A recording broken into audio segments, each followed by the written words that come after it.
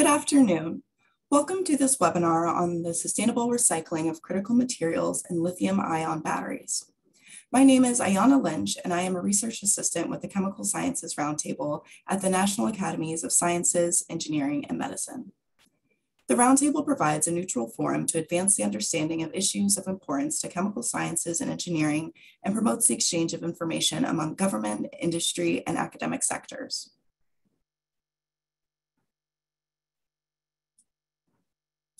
This is the first webinar of 2023 and a series of webinars on emerging topics.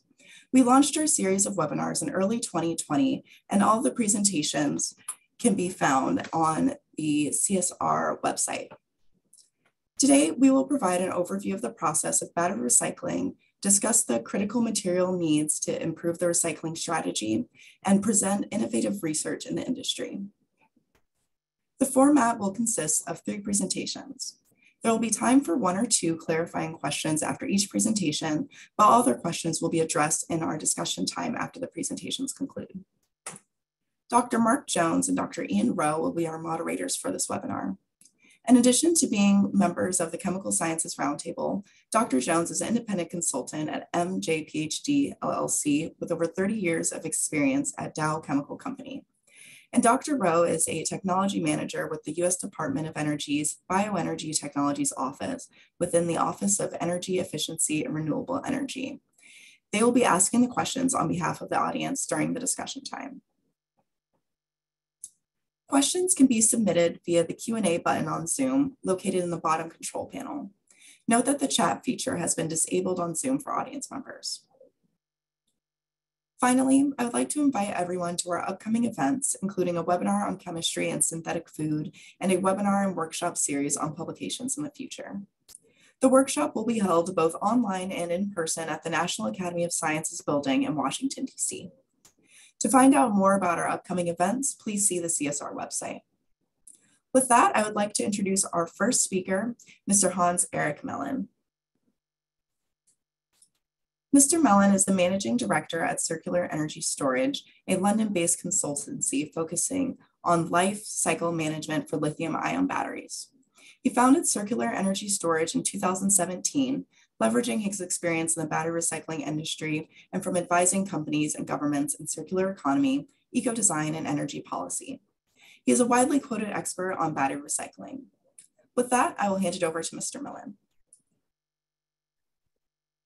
Yeah, thank you very much. I hope everybody hear me well. And I will start to share my screen. See. Hope that works. All right. Yeah, thank you everybody thank you for inviting me and to cover this very important topic. I will talk or give an introduction about recycling our lithium-ion batteries. And awkwardly, I might talk a lot about which is recycling, or not about recycling per se. And I will explain why. We hear a lot about that recycling of lithium-ion batteries is not happening. We hear about that only 5% of lithium-ion batteries being recycled. That is a number that is very often used in the US. But we hear other stories as well about like 3% in Australia, or that only 1% of lithium is recovered. None of those numbers are true. They have never been true. And it's quite easy to really go down and check the references where these are coming from. Lithium-ion batteries have basically always been recycled, not always as efficiently as it could be, but they've always been recycled. And I will give you a little bit of context of where recycling comes into the lithium-ion battery industry, and why it might be that we haven't recycled that much batteries, and why we haven't recycled so much in the US or in Canada or in Europe, but we have recycled much more elsewhere. I guess everybody or most people know about the lithium-ion battery. which is a very important invention. I mean, it's not the first rechargeable battery. We have been having everything from lead acid, nickel cadmium, nickel metal hydride batteries before, but lithium-ion battery with its energy density, but also in many ways versatility, has been a very important innovation for a lot of or enabler of a lot of different kind of devices and equipment. In this picture, you basically see the most important component, which is really interesting and important when we talk about recycling. We have 3 different kind of batteries, which you see from left to right here. We have cylindrical batteries, which can look like basically a small AA battery. It's a little bit usually bigger than a AA battery. And we have prismatic, which you actually don't really see in this picture, but they're basically there are like squared batteries that can be stacked together in a neat way. And then we have what we call pouch cells, which basically are like aluminum bags with actual materials inside. You can also see that we have the cathode, which is an aluminum current collector, which is covered with the cathode material, and which is usually what we are really interested in the recycling sector. That's why where you would find the lithium, nickel and manganese and cobalt, a little bit depending on what kind of cathode we are talking about. And you have the anode, which is a current collector made by copper, and where you have graphite covered. And the battery works like we have lithium ions that are traveling to and from the cathode to the anode. And the lithium is first part of the cathode, and then it goes back and forth. What was really interesting when we look at this market is how phenomenally it has been growing. If I would take this chart and I would take it only to 2010, it would in fact almost look like this. I mean, we just don't see the growth in the early years right now, only because it has been growing so much the last decade. And what you can see is here that everything started really with portable electronics, like the first was a webcam or a camcorder. And then it was really the mobile phones and laptops and later tablets and other different kind of electronics that were important for this market until in the beginning of last decade. That's when we started to see batteries also made them into cars, to buses, and to a variety of applications. And today we now see them in more futuristic applications, such as aviation. We have them in ferries or in robots, and they are really an enabler of new innovations. But you can also see in this chart that it is not that strange that we are talking so much about electric vehicles in the lithium-ion battery industry, because light and heavy electric vehicles is really what is driving this industry right now. What's also interesting when we look at this is when we look at the future, you can see that this will only continue to grow.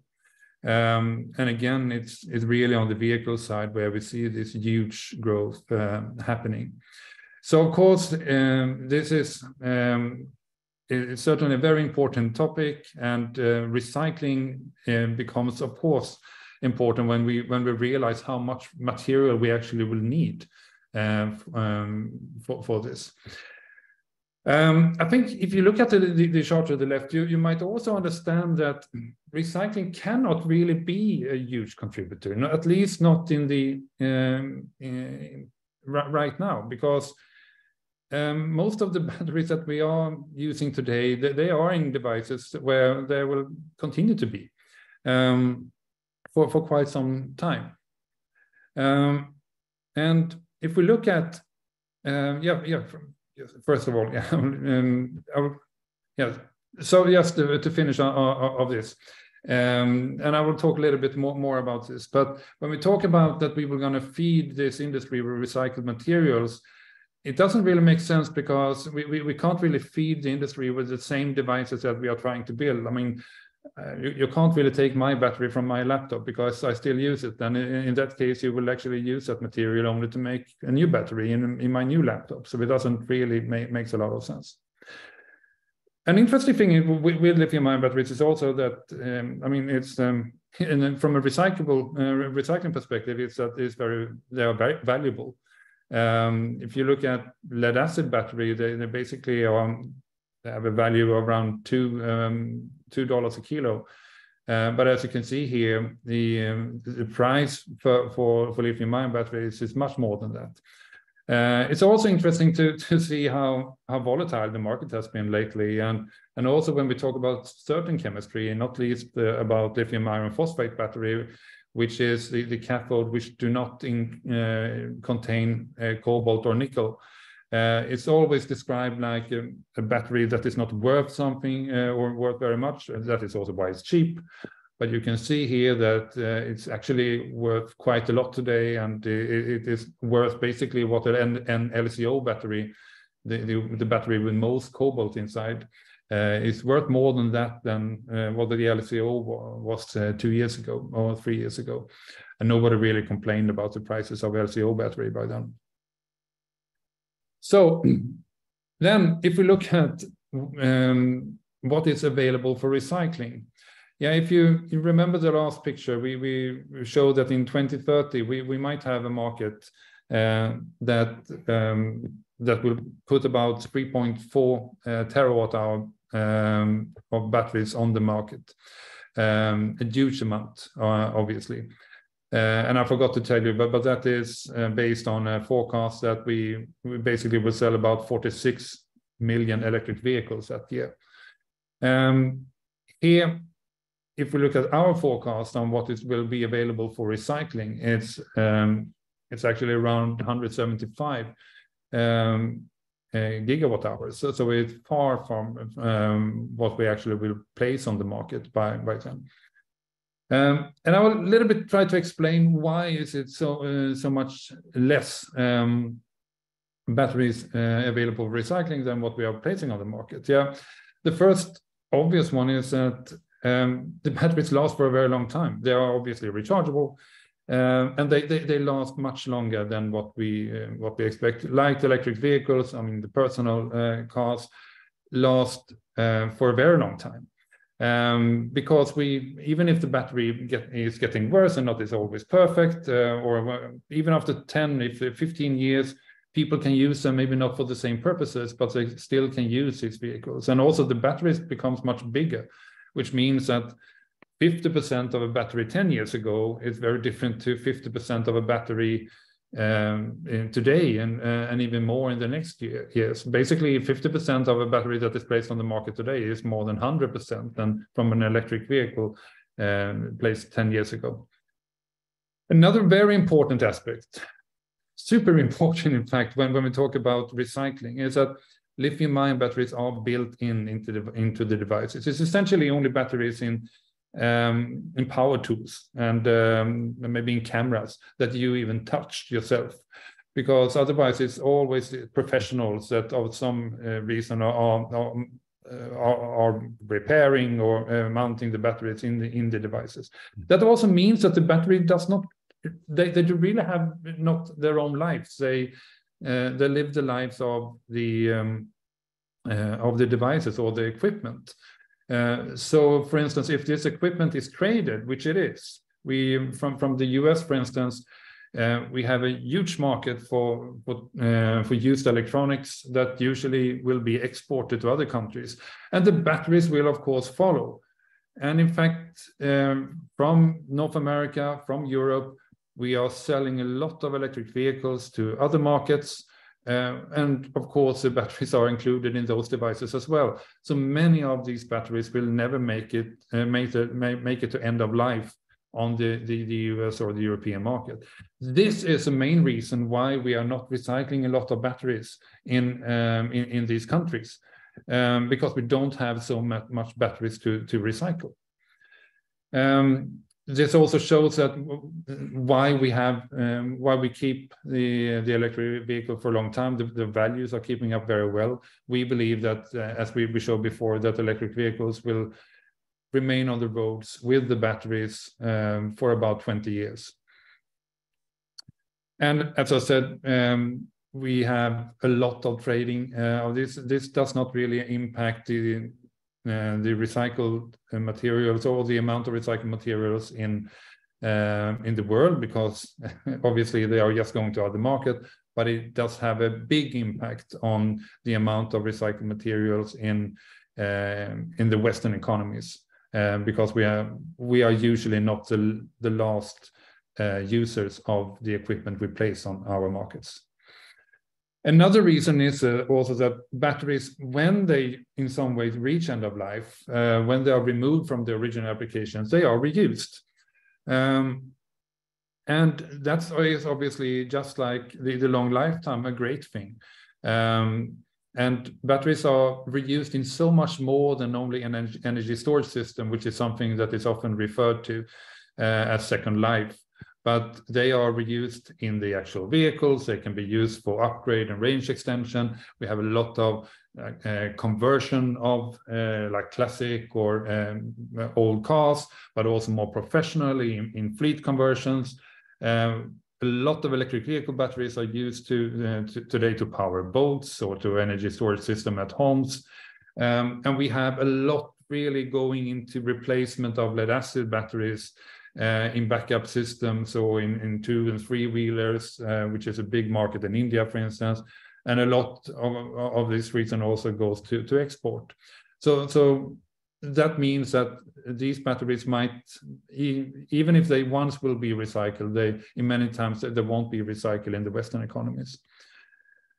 And this shows this fairly well, that the reuse values of batteries, they are so much higher than the material value. So the green line here, you see for a Tesla Model S battery, for instance, what the materials inside, and that is really before we have done anything to that battery, but the material is worth a lot, as you can see on the green line, but it's nothing to the actual price that many are paying for these batteries, because they want to use them even when they have been for many years in the vehicle.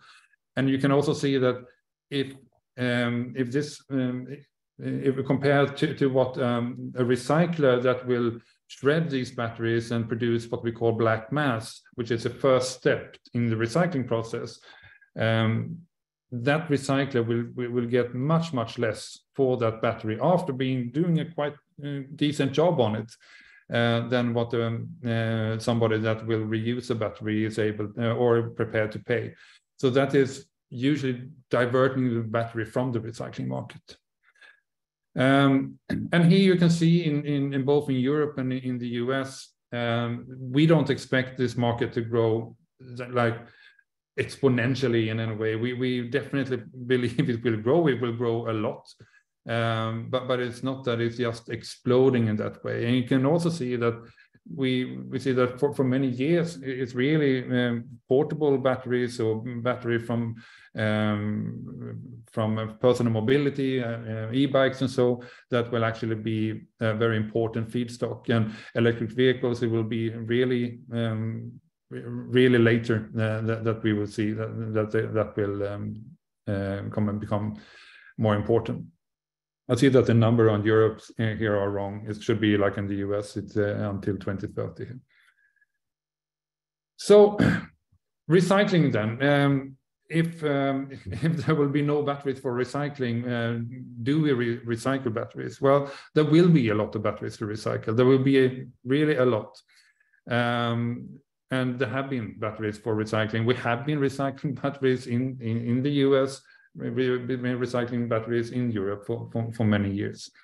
This shows 4 different of the key challenges when we are recycling batteries. When we are talking about electric vehicle batteries, we have the first challenge is to disintegrate the battery pack, to make that to basically lift out the modules and the cells and make it so we can handle the battery in the recycling process. This is something that often is used or done already when we want to reuse a battery. So that is a good thing, because that means also that a high value process can pay for this process, because this is usually quite costly, because it will take a couple of hours for 1 or 2 persons to disintegrate the pack or open up the pack and make it available. Then different kind of processes can deal with this. Today we have a few recyclers that can basically shred the complete pack. We have several processes that can deal with the whole modules as such as well. But many needs to go down further and be more disintegrate them. And then we go down to the cell level, and all different kind of process must open the cell so we can actually start to get into the actual material. And that is something we call pre-processing, and there are different kind of technologies to do that. That is something that has a challenge both in to do this efficiently and to really get the material in a good state for it to be processed in the next step. It has also health and safety aspects to it, and local environmental challenges, as we have off gases and different kind of material that really need to be addressed. Then we have material separation, and that means that we want to recover the materials and get them back in some state. So usually we would like to get cobalt and nickel and manganese in the salts that they were originally. So usually these material will go back as sulfates, or in some kinds like chloride, but usually it's cobalt nickel sulfate or lithium carbonate. And that is obviously not a very easy process. It's about purities and really to try to recover as much as possible from each element. And then a last part is really, if we can go that far to do material regeneration, so we actually create new battery materials out of it. That can either be part of the actual recycling process, or it can be something that the cathode or a precursor manufacturing is dealing with. Of some reason, recycling is so often described as a technology play, and of course it's not anything or not something that anyone can do. It's a lot of IP behind, but it's not true that this is not something that we haven't been able to do for many years. I mean, we have had, especially in China and South Korea, we have had recyclers that have been doing battery recycling and put back the materials into cathode materials for more than 15 years. They have had a couple of really important advantages, and one being that they actually are producing batteries, and they are producing battery materials, which means that they need battery materials.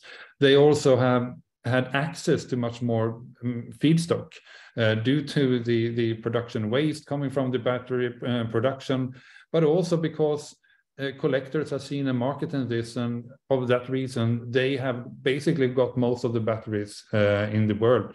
So of that reason, they've been able to scale the processes much more than what we have been able to do in Europe or in America. As you can see here, there are several different kind of routes. There are many more routes than this. Basically, it's usually about that the batteries are shredded. But we have also processes where we are applying smelting to it. So we basically create an alloy that later can be processed in hydrometallurgically, which is the case for all of these. So either we mechanically open up the cells, or we are melting the cells down, but it's both of the same reason, really, that create a material that then can be processed further. I have never really understood why we are talking about a hydrometallurgical process versus pyrometallurgical process, because it's really either a mechanical process or a pyrometallurgical process that later will go in a hydrometallurgical process. And in the same thing here, I mean, we have several different kind of routes for the hydrometallurgical route processes that has been in industrial use for many years, and then we have new processes that I mean, doing it differently, and in some cases more innovative. And something we are talking a lot about today, not least in the US, is the case for what we call direct recycling, that we basically are with different kind of technologies. It can be anything from a dry technology, but also in wet technologies where we co-precipitate the materials and basically not separate the different kind of salts, but we go back again directly into the cathode materials. It's also important to understand that we have products from recycling then on different levels. We have Pardon me, Hans-Erik. I hate to interrupt, but we are running very short on time. Can you? Okay, right. Then we are. That's great. Then, yeah, we just show this one. The last slide here is we have today recycling capacity that is more than what we expect that will be battery and for the next decade. A lot of that is in China, but we are basically coming into the same situation in the West. So thank you. I'm sorry for going over. No, thank you very much. So this is Mark Jones, one of the hosts today. We are getting a poll question ready for the audience. And just a reminder, if you want to ask questions, please type them into the question and answer window. So the poll question should be on your screen now. Why don't we go ahead and make your selections, and we'll close that out in 5, 4, 3, 2, 1. So the question that was asked was where you find information about how to recycle batteries in your community. And the local fire marshal is the only one that really is a bad answer. Call to Recycle or calltocycle.org and Earth 911 both are websites devoted completely to battery recycling about any type of battery. And Google is a good start, but it does not always give you the most up-to-date information and occasionally can lead you to erroneous places. But most communities, if you type in your zip code, you'll find out where to recycle your batteries. So thank you guys for participating in that. I will now, it's my great pleasure to introduce our next speaker. Rebecca Ciez is Assistant Professor of Mechanical Engineering and Environmental and Ecological Engineering at Purdue. Her research focuses on the technology and policy challenges of integrating energy storage for decarbonizing electricity, transportation, and industrial systems. She holds a bachelor's from Columbia in mechanical engineering and a PhD in engineering and public policy from Carnegie Mellon. Her 2019 paper, Nature Sustainability paper on lithium-ion battery recycling is one of the most thorough treatments that we found in preparing for this webinar. It should be required reading for anyone interested in battery end-of-life issues. So without further ado, I will turn it over to Rebecca. The floor is yours. Thanks, Mark, for that kind introduction. I'm excited to share a bit about some of that work on environmental impacts of battery recycling. So as Hans-Erik sort of alluded to and talked about in his presentation, there are a lot of energy-intensive materials that go into these battery chemistries, and they end up being a key driver of sort of the cost and embodied emissions when we go to manufacture batteries from the get-go. So many of these cathode materials include transition metals like nickel and cobalt. And so those are very energy intensive to produce. And there's a lot of emissions associated with that. But we have sort of seen some shifts in sort of the market trends for the exact sort of flavor of lithium-ion battery chemistry that's being deployed as the market has responded to some of these challenges. And so this is a plot from Bloomberg New Energy Finance, showing how their projections of demand for cobalt specifically have changed over the years. And so the blue line from 2019 shows this really staggering growth in demand for cobalt, while their most recent projection from 2022, that yellow line at the bottom, shows a much slower growth over the next sort of 10 years or so. And that's really driven by the market being able to respond and shift to using battery chemistries that have lower fractions of cobalt or adopting cobalt-free cathode materials like the lithium iron phosphate that was mentioned before. And so we've been able to make some shifts around that, but it does sort of impact the emissions associated with manufacturing batteries from raw materials and how that compares to recycling processes. And so there are also other battery materials that can be energy intensive that will really drive and contribute to recycling emissions.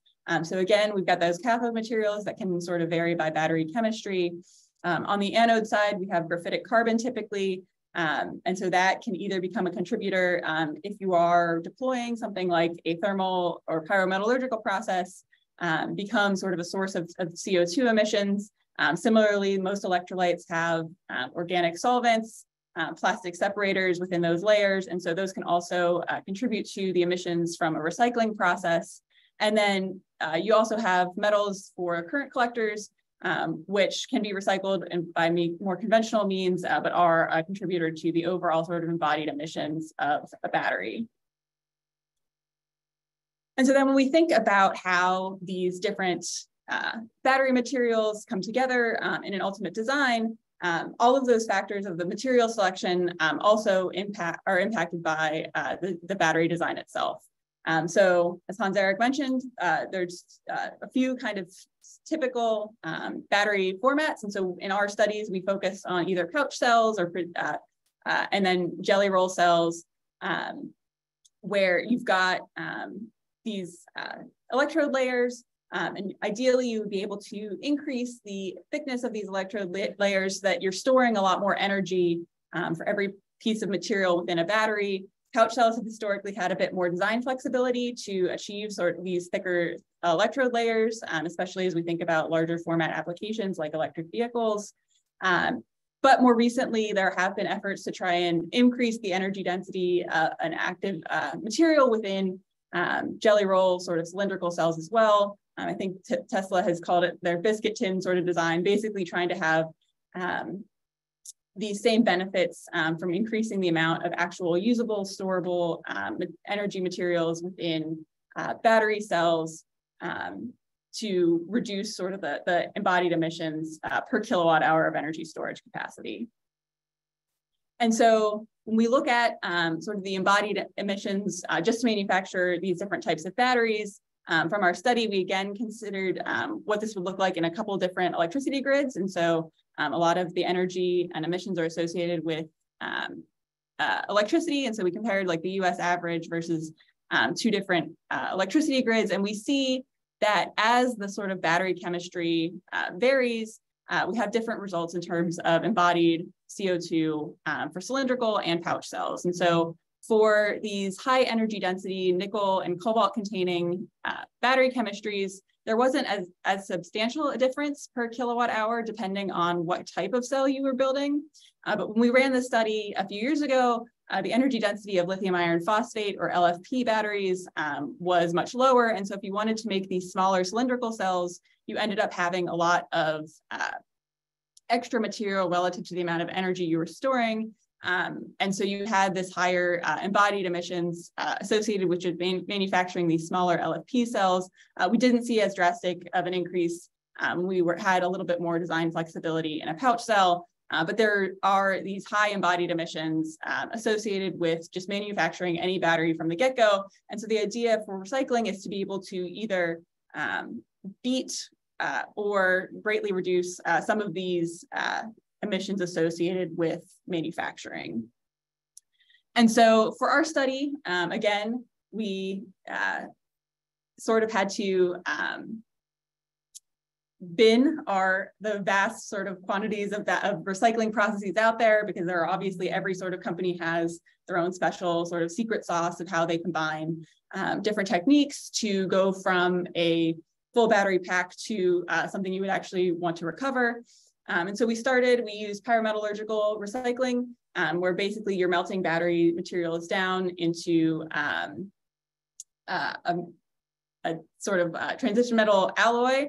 And so the heat for those processes is derived from fossil fuel sources, whether that's natural gas. Sometimes it can still be either a coal or a coke as well. Typically, lithium has been left in the slag, although as the price of lithium has come up, there's been more interest in trying to recover that material. And then the recovered material sort of output of that traditional pyrometallurgical process would need to be reprocessed to become what you would actually want to put into a battery grade precursor. The second sort of bin of processes we considered was this hydrometallurgical, where we're basically using solvents to separate out battery materials and precipitate specific target products. Hydrometallurgical processes are typically much lower temperature, and the emissions are associated with some electricity and also the solvents that are used throughout those processes. And the recovered material is typically closer to battery grade, although it might not necessarily be quite at the same purity that you would ultimately want to have in a battery manufacturing process. And then we also consider direct recycling. And so these are definitely more in earlier stage technologies than sort of pyrometallurgical or hydrometallurgical processing per se, but the advantage of this direct recycling method is that you can maintain some of the structure that you've already built into manufacturing these combinations of metals into a cathode material. But ideally, you would have prior knowledge of what material you're trying to recycle, right? So you want to know what kind of battery materials are input into this process.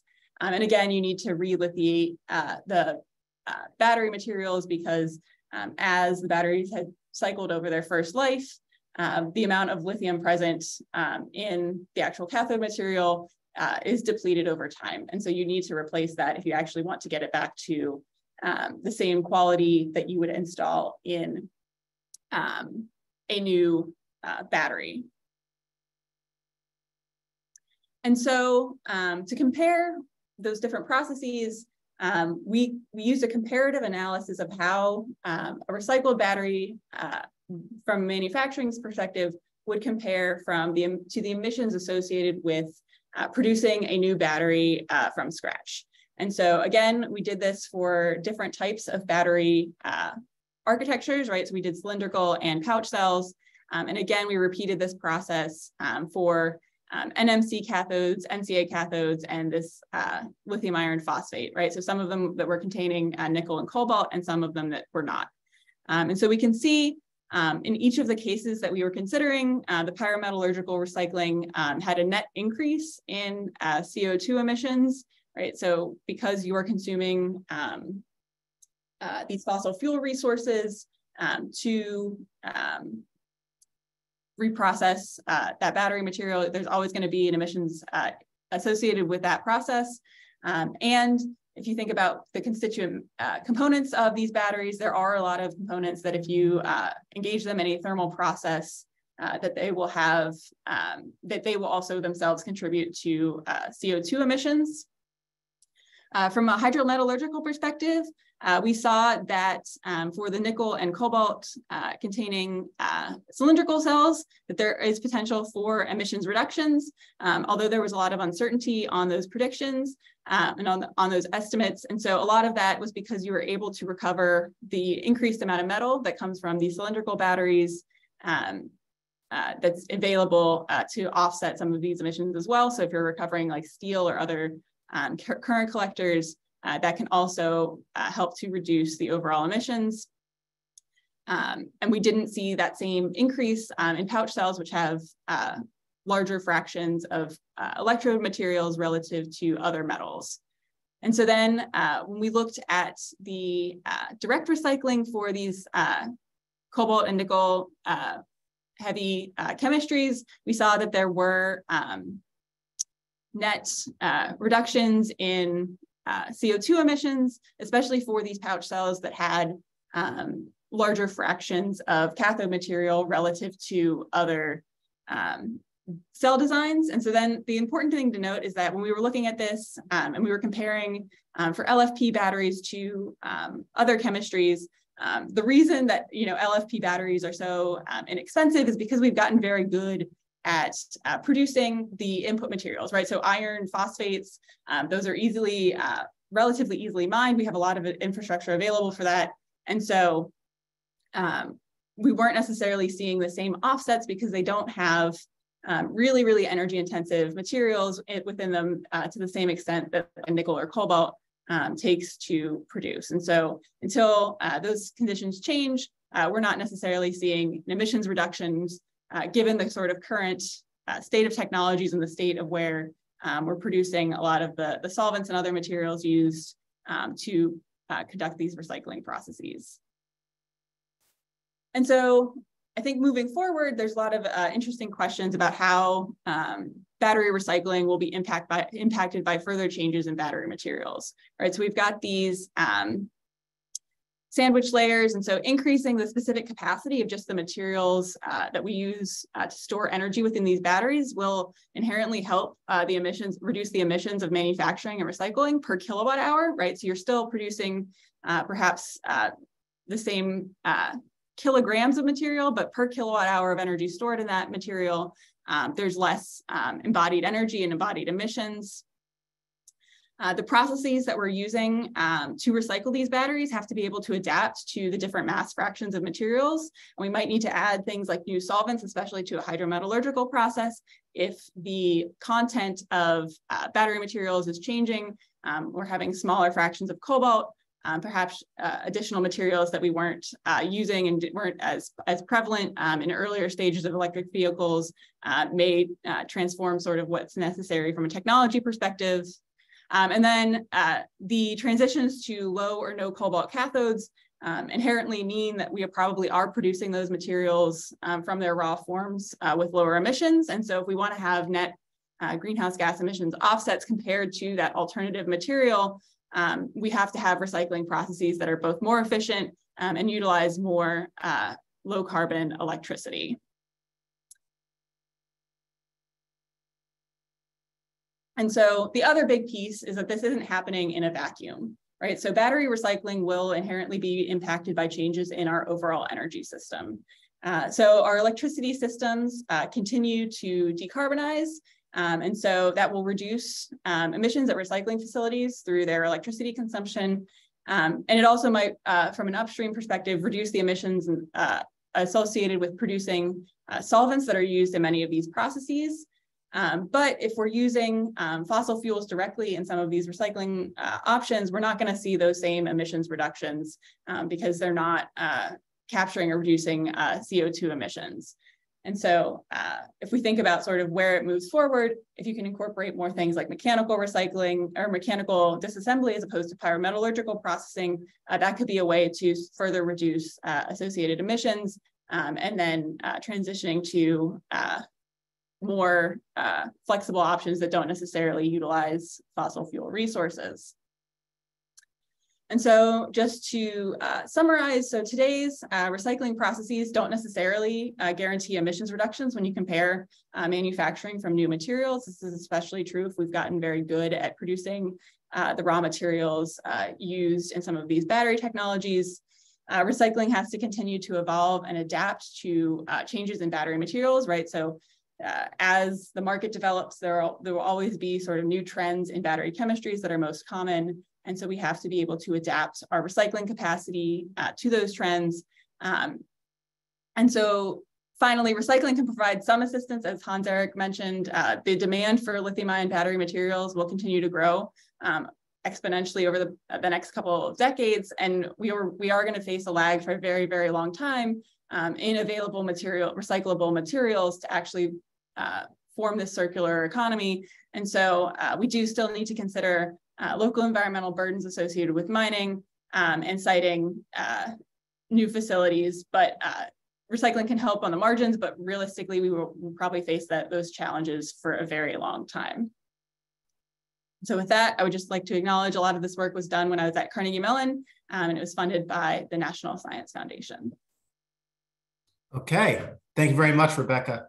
Hi, everybody. My name is Ian Rowe. I am your co-moderator for this session, and I'll introduce the next speaker in a minute. But first, I think we have another poll question that we were going to introduce. And this one is on recycling rates of different materials. So out of the materials listed there, which of these materials has the lowest recycling rate in the US? Lead acid batteries, lithium-ion,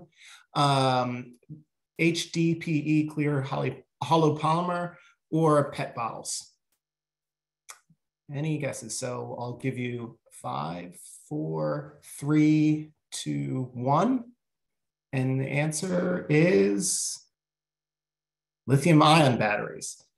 Yes, and I don't know if we're going to put, yes. So lithium-ion batteries are currently recycled, according to the DOE numbers, at less than 5%, while lead acid is up around 95%. And HDPE clear milk jug type plastics and PET bottles are recycled around 29%. There's a lot of things at play here. Lead batteries have a lot of heavy regulations associated with them. And there's a lot of systems already in place to incentivize the recycling of them. And plastics have a lot of locations where you can recycle them already. Lithium-ion batteries are not acceptable, like you can't put them at curbside most places yet, and finding places to actually drop them off is actually difficult in some locations. So now with that poll question out of the way, we will move on to our third and final speaker for the day. Bryant Polzin. He's a process engineer with Argonne National Lab, where he supports R&D of lithium-ion batteries for transportation. He focuses on material evaluation and the recycling and scale-up of batteries. His published work touches on many aspects of lithium-ion battery development and performance. Prior to joining Argonne, he worked in industry, and he has a master's degree from Illinois Institute of Technology and Material Sciences and Metallurgical Engineering, and a BS from Iowa State University in ceramic engineering. With that, Bryant, I'm going to kick it over to you. Hello, everyone.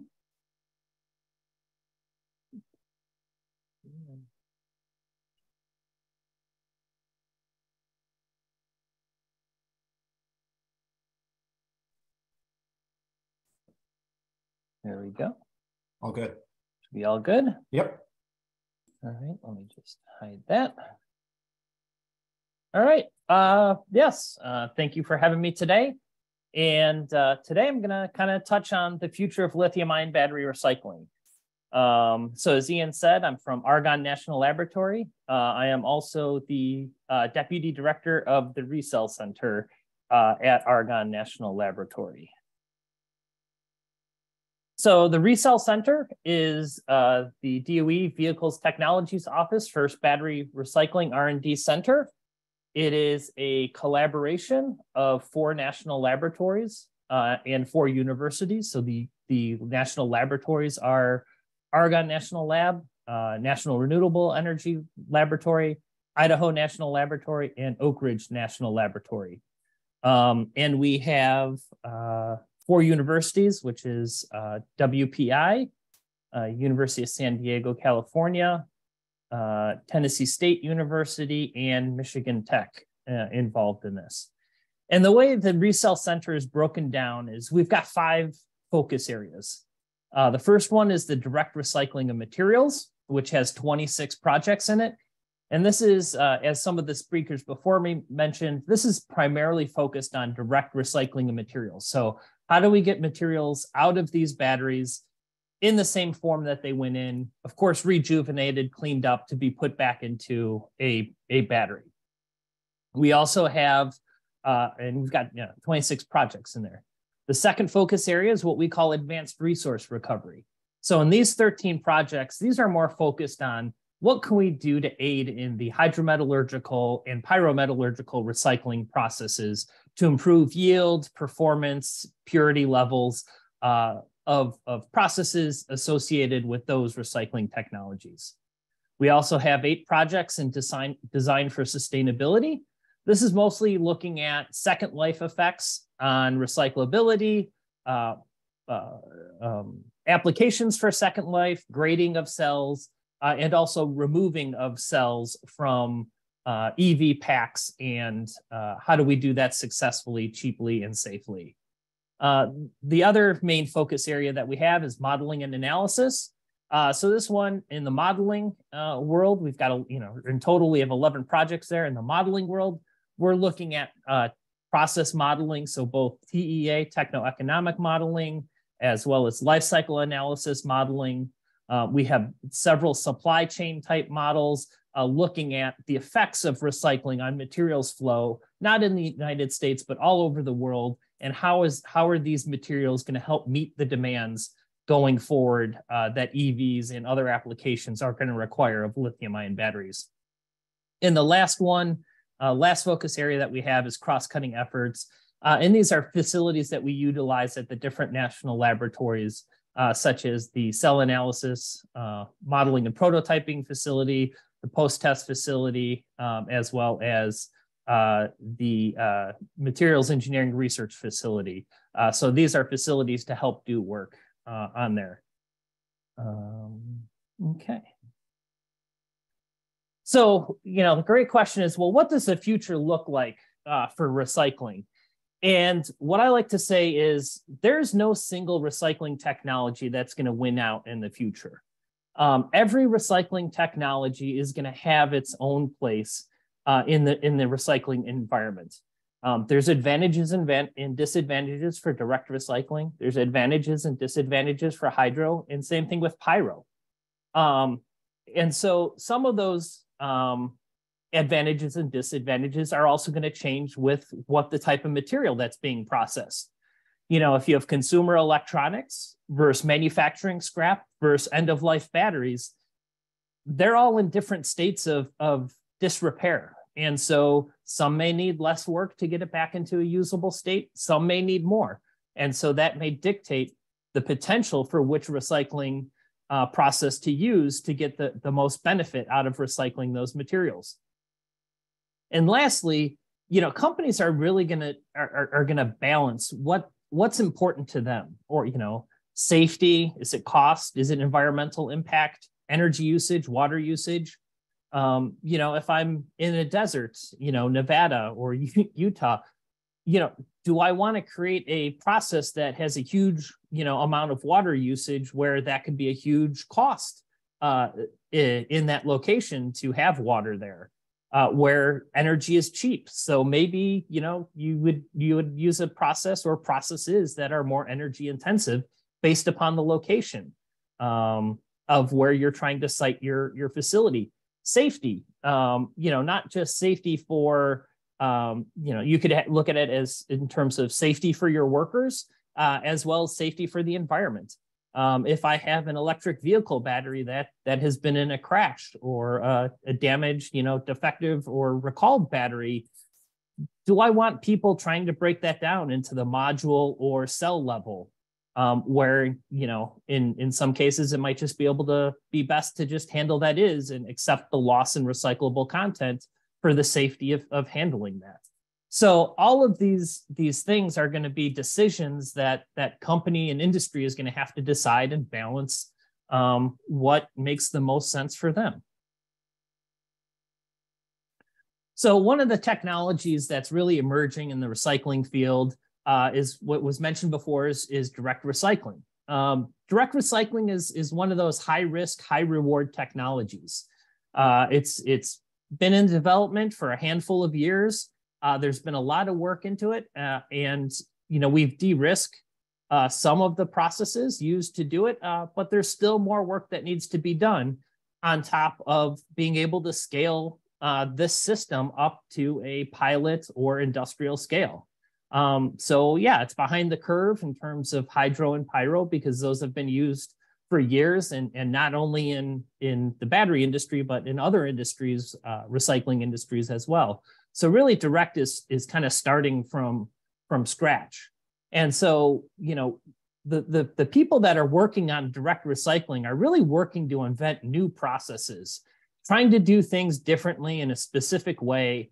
And so, we're starting at the bench scale research and graduating these processes up to larger and larger scales as we see success coming out of those results.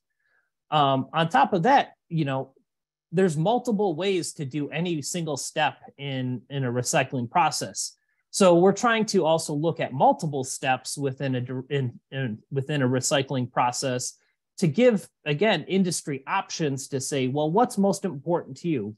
Here's multiple ways to do the same process. You can pick and choose what you would like to do. And also in some of these processes, they can also benefit the other recycling processes. So especially on the front end of this, say the battery shredding step, the electrolyte recovery, and the cathode, anode, and metal separation, if there's improvement in those processes, they can also benefit both the hydro and the pyro process by providing those recycling technologies with a better or a higher impurity black mass going into them. So they would benefit overall. And so typically here's a direct recycling process flow. So you start with end-of-life batteries, and we would shred those. You would recover the electrolyte, and then you would do some cathode, anode, and metal separation step. And let's just focus on the cathode because that's the most valuable material right now coming out of a lithium-ion battery. You would end up with a cathode carbon black and PVDF mix. And then you have some carbon black and PVDF removal process. So that all you're left with is the cathode material. The cathode then can either get relithiated or upcycled. And then that material you would have as a rejuvenated cathode and be put back into the battery manufacturing process. So in relithiation, that's the process of adding the lost lithium back into the cathode material. But then we also have what's called upcycling. So, some of the EV batteries, they're lasting 10, 15, 20 years. That is a very old technology. So we're looking at how do we convert some of those old technologies in NMC, say 111, and converting them to, say, NMC 811, which is more of an industrial relevant cathode chemistry. And so we're looking at processes how to not just recycle the material, but make it into more of a state-of-the-art material. So one of the examples, we're looking at relithiation technologies, at relithiation step. So the traditional route is the thermal or solid state route, where you're taking your lithium source, like lithium hydroxide, and then you're doing some type of annealing step or calcination step to get that lithium back into the crystal structure and make that cathode particle like new. But we're looking at other methods, more novel methods that could either reduce cost, reduce emissions, reduce the energy cost, the water cost, but again, to provide multiple solutions to companies and de-risk them so that companies can make their own, choose their own adventure on the recycling process. So we're looking at hydrothermal processes for relithiation. We have a brand new novel one called, which uses a redox mediator to get the lithium into the spent cathode material. We have an ionothermal or molten salt system that we're looking at, as well as an electrochemical system where we would actually take spent cathode material, recoat it onto an electrode, and in a roll-to-roll process, use electrochemistry to relithiate that cathode in an electrode form. So all of these are really novel processes, and we're looking at, again, to try and scope out and de-risk technologies for industry to pick up and use in their processes. So, some of the questions that I was asked to answer is, what does changing chemistries have? What's the impact of changing chemistries on recycling going to have? And so really the future of batteries is wide open. There's so many different routes that batteries for EVs or grid storage or consumer electronics can go. And there's a lot of unknowns out there. So the first case, like silicon anodes, they're starting to make it into EV batteries these days. The cathode and the electrolytes and everything should be relatively the same, but what additional separation steps are needed? If you're adding another material into these processes, you're going to have to create another material to remove it from the materials that you want. So potentially adding silicon could add separation steps, which would increase the cost, no matter what process you're using potentially, to have to remove that. Or if you're trying to look at it from a direct value or even hydrothermal, what value would that recovered silicon have? Can you find an application or a product that you can still make money on by having to recover that silicon. Solid state batteries, the recycling is going to become much more difficult. There's a lot of different materials that are being discussed about what the actual solid state electrolytes is going to be. And the more materials you introduce into the system, the harder it's going to be to pull them out to the purity levels that you need. It's a slightly different battery, how it's assembled. And so you may need more mechanical processing or material separation steps to pull those materials out. And again, because you have different and more materials, the impurity content downstream is going to inherently come up. And so you're going to have to figure out how to remove those materials. And, again, if you're going to separate or pull them out, what value do these additional new materials have? It's a great question that it's going to have to be answered in terms of long-term. Lithium metal batteries, the big one, it would be safety issues, shredding and black mass transportation. You can have exposed lithium metal to oxygen or moisture, and that's a highly reactive system. So the safety and the handling of recycling of lithium metal batteries is going to be a huge factor that people are going to have to look at and design systems around to make sure that everyone is safe. Another technology that's on the horizon is lithium sulfur batteries. This one is a very similar argument to lithium, the current lithium iron phosphate batteries. It's the value of the materials versus the cost of recycling. Is it not going to be financially advantageous to recycle lithium ion or lithium sulfur batteries? Is lithium the only recoverable material and of value in that system? So these are questions and things that as these chemistries are changing, we're going to have to answer. And lastly, sodium ion batteries, I think the processes could be similar to current lithium ion batteries today. But again, what materials are in our systems, and are they worthy of recovery? So that's where, the techno-economic modeling and the LCA of the recycling processes and the materials in there are going to be critical now and in the future to understand, what recycling processes make the most sense. So another one is second life applications. And I know Hans touched upon this, but, what do you do with batteries after their second life use? And one of the arguments I hear is that you have to choose between, is your battery going to go to second life use or recycling?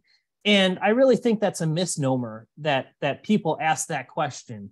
It's not an either or choice, because even when batteries, if they do go into a second life, it's not like they automatically are going to get landfilled after second life use. They're going to get recycled.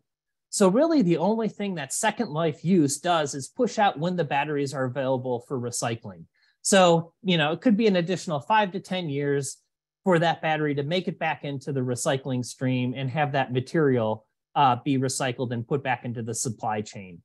And so, that's just the question of recycle versus second life. But really, second life applications are just in their infancy. There are so many questions around, of how do you make second life applications a real thing? How do you source your batteries? Are they from a single manufacturer? Are they from a different manufacturer? How do you deal with different states of health and different states of charges of batteries? How do you create a business model around something that you may or may not control because of the changing chemistries or formats in electric vehicle batteries? And the big one is really, how do you warranty your product or get insurance for your product or certification? These are all great questions that people are going to want to see if they're going to put a second life battery into a home or a business for energy storage. So the great news is there's still plenty of R&D that needs to be done in this area to help answer some of these questions and help move this move this industry along into something more permanent and a viable option for end-of-life battery usage. Lastly, design for sustainability is a great topic. It has got the biggest potential to impact how things are recycled, at least in terms of EV batteries and even consumer electronics, but it's the hardest to gain traction. And there's really two factors that make this very difficult. If you're designing a new battery component, it could take years before that gets into production. And so that means, that benefit of something like that will take a long time before you get to see it back. So there's a design cycle that we have to think about. There's some companies that are doing it now, some OEMs looking at factors like this. But again, it's still for batteries that need to get designed, that need to get put into a model year, and then those batteries need to make it through their use life and come back into the recycling stream. The other big factor is, how do you convince an OEM or pack manufacturer to spend extra money up front for a benefit that they will not see, such as reduced recycling costs? So if you say, don't weld these joints together, use this nut and bolt, and that would make it easier, the OEM or the pack manufacturer is going to have to buy that bolt, but they may not see, there's no advantage for them to add money to their pack cost for someone else to see the benefit. Now, I think there is a potential break in this area, in that I think you're starting to see a lot more OEM or pack manufacturers or battery manufacturers looking at vertical integration through either joint ventures or production contracts. And that's extending into the recycling world. And so now you could see a justification for, hey, I can spend a couple more dollars up front because I might be able to save $5 on the back end. And guess what? That means the material that I'm procuring is going to be $5 cheaper on the back end. So I come out $3 ahead in something like this. And so we're starting to see this, but I think these concepts are still a ways off. But again, there needs to be a really strong R&D focus, along with strong testing and analysis, because these substitutions that we would want to enable design for recycling or easier recyclability of packs and modules, an OEM needs to understand the testing and analysis on how these systems work, make sure that they don't break down over times. And Brian, this is Mark. We've got a lot of great questions. Can you kind of start wrapping it up, please? Thank you. All right. So why does this all matter?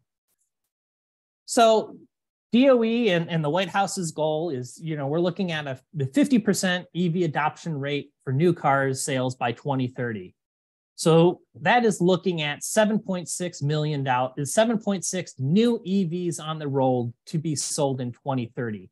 And so there's a lot of different ways that we can hit those numbers by enabling lower cost batteries. And so again, looking at next generation battery R&D, looking at different ways of recycling materials, and then also through the Infrastructure Act and funding development of the U.S. supply chain. And so one of the groups that has been put together is this group called the Federal Consortium for Advanced Batteries, and there's a specific task group that's looked at recycling and reuse. So the Department of Energy by itself is not going to be able to solve all of the recycling problems. And so we're going to really have to get organizations across all organizations, so EPA, DOE, DOT, DOD, State Commerce, USGS, RPE, to put in and talk about, well, how can we affect the recycling industry? How do we either make it easier? How do we make regulations known so that we can enable this recycling technology? So this is a group that meets regularly, and here are their near and long-term goals for the FCAB recycling group. And then lastly, I'll just, I think this is, So if everyone knows the bipartisan infrastructure law or bill has been passed and has provided a huge number of opportunities in propping up or helping the domestic battery supply chain. And so here's a number of different sections within the infrastructure law, the bill law, of funding opportunities in different areas all across the supply chain. And so some are currently in process right now. Some will be coming out shortly, but these would be sections that I believe that this group on recycling would be very interested in following up on. And so, yep, I just would like to say thank you to everyone who helped put this together and participated.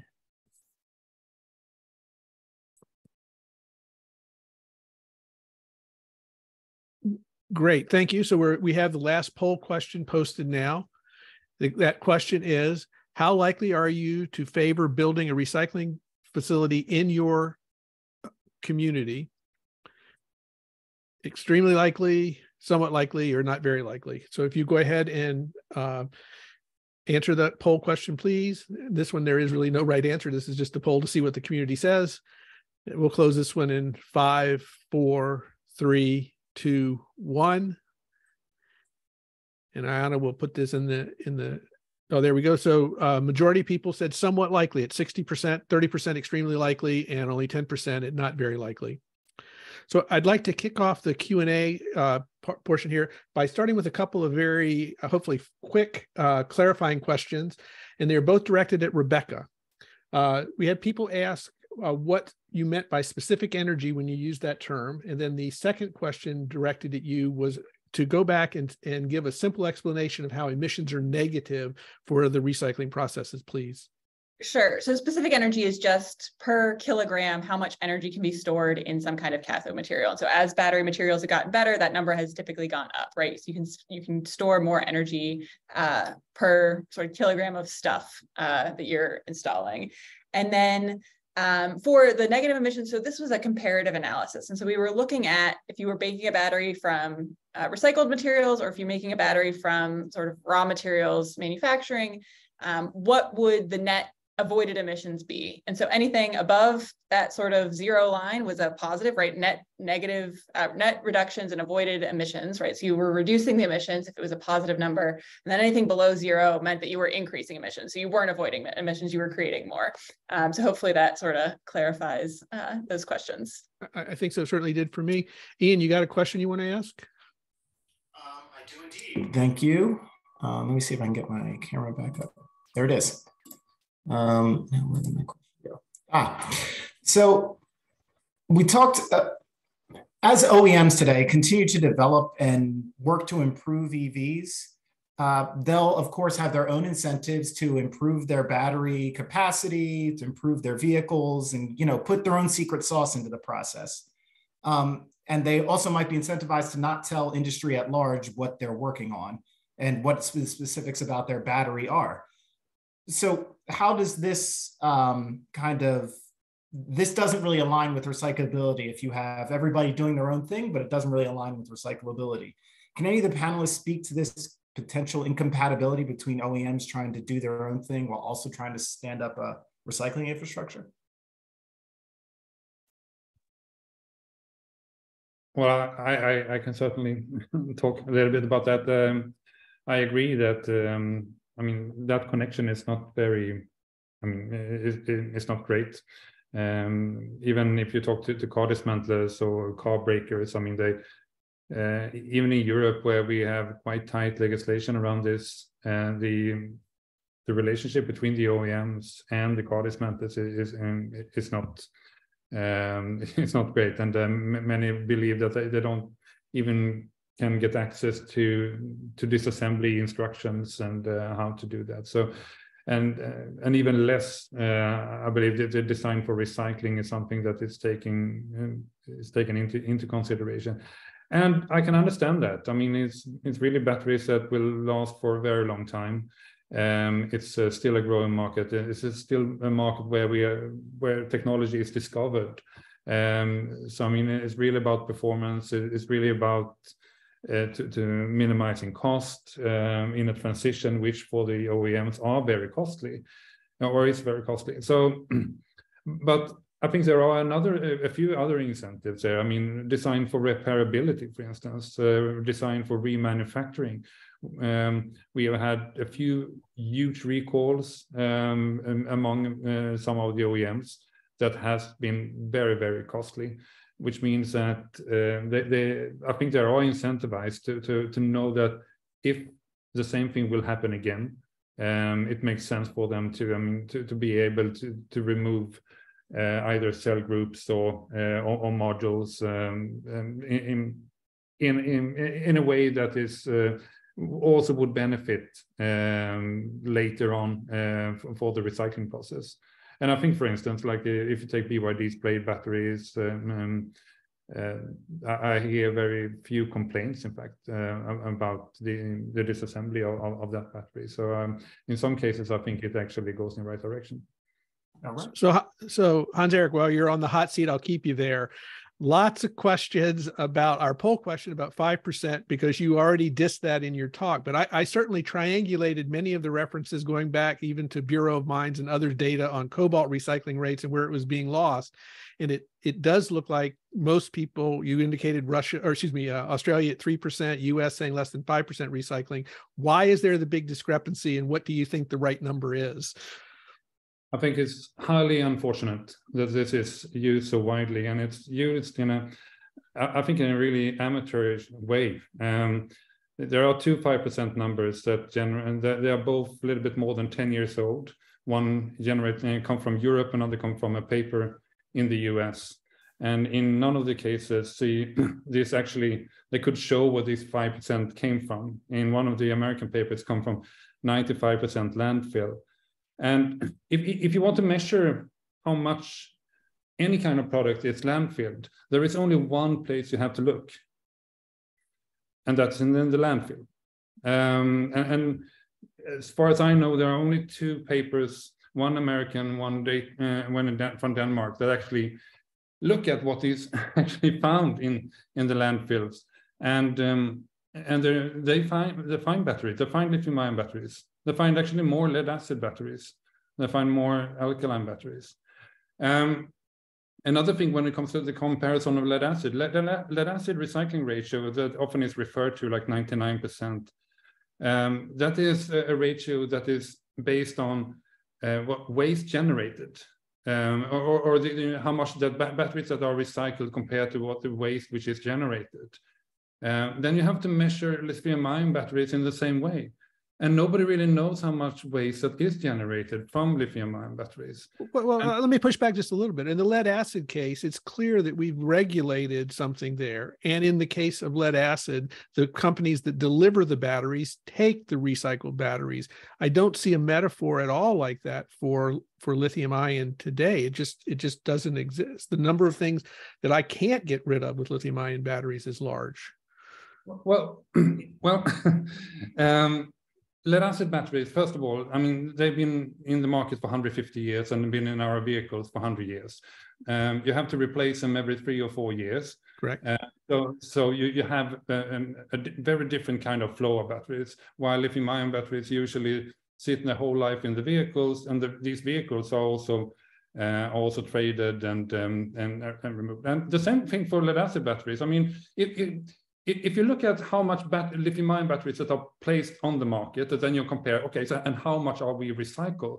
If you looked at my chart, how few lithium-ion batteries that 10 years ago were placed on the American market, and I say most of them batteries have not been available for recycling in the US, because they are in the rest of the world, in phones, in laptops, where they have been used. Mm-hmm. But also, if you would do the same for lead-acid batteries, I mean, more than 1 million vehicles, ICE vehicles from the US are exported to other countries every year. They contain lead-acid batteries. So, I mean, how could it be even 99% when actually a huge amount of lead-acid batteries in the US are leaving the country and are not recycled in the US? But that can be because we are looking at waste generated from lead acid, but we are not looking at waste generated or available for collection. That is another term we can also use.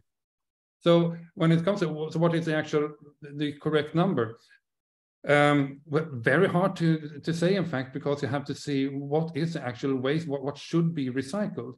And I think we are not at 100%, but we are not very far from it. Obviously, there are a lot of small batteries that goes into appliances which people are actually throwing in the waste. I don't think a lot of people throw mobile phones in the waste, but they might throw toys or power banks or things like that. And we hear these stories about how they go into material recovery facilities, and for sure they're creating fires. So that is a real problem, absolutely. But that is rarely anyone throws an EV battery in the trash. I absolutely agree. The EVs are a market, and hopefully the lead acid and some of the success that we have there, proving that we can keep the recycling rate as high as it is an example with where the transportation batteries take off. It will be a similar thing, right? I'm optimistic more than pessimistic about the lead acid.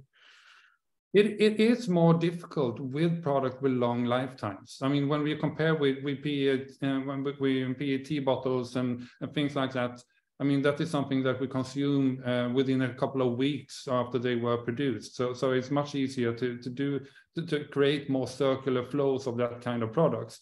If you have lifetimes of 10, 20 years, it's both difficult to actually create these processes for it, because the incentive comes so much later, really, into setting these facilities up.